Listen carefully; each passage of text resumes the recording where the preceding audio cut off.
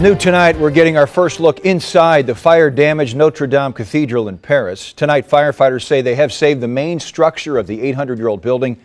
The two iconic main towers remain intact. Good evening. Thank you for joining us. I'm Steve Savard. Courtney has the night off. The burning of Notre Dame is the most talked about story around the globe tonight. Concern about saving the cathedral came after the world witnessed Notre Dame's iconic spire collapse. In the last few hours, firefighters have gotten the entire fire under control. All the artwork that's stored inside has been safely evacuated. A cause of the fire is still being investigated. The 800-year-old cathedral was undergoing renovations. The cost to rebuild is unclear, but help is already on the way. A French billionaire tonight is pledging $113 million. And French President Emmanuel Macron says a national donation program will begin tomorrow.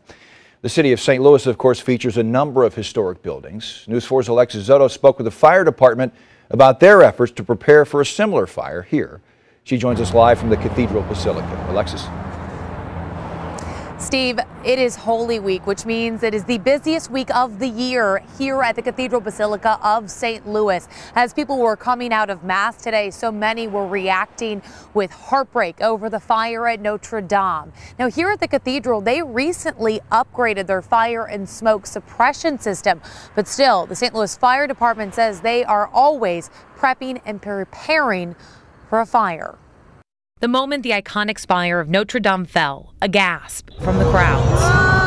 The cathedral in Paris is one of the most iconic monuments in the world. Everybody knows about the Cathedral of Notre Dame. They make movies about it. Andrew Parker and his wife Marie were leaving St. Louis's iconic Cathedral Basilica Monday afternoon, having just heard of the fire in Paris. It makes you appreciate what we've got right here. Our city is filled with historical and architectural icons. The Cathedral Basilica, the Fox Theater, the St. Louis Arch.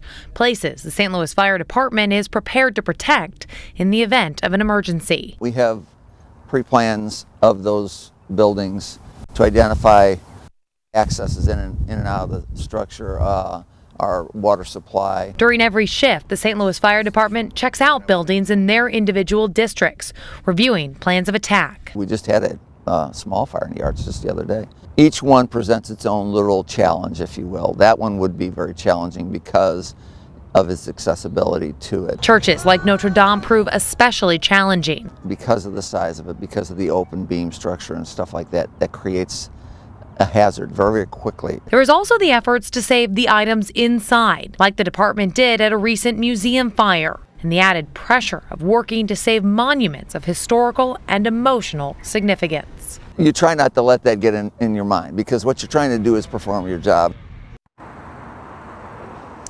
The Archbishop here in St. Louis sending prayers to those in France and across the world as we watch that fire at Notre Dame. He also mentioning that connection we have with the French community right here in St. Louis. Live in Central West End, Alexis Zotto, News 4.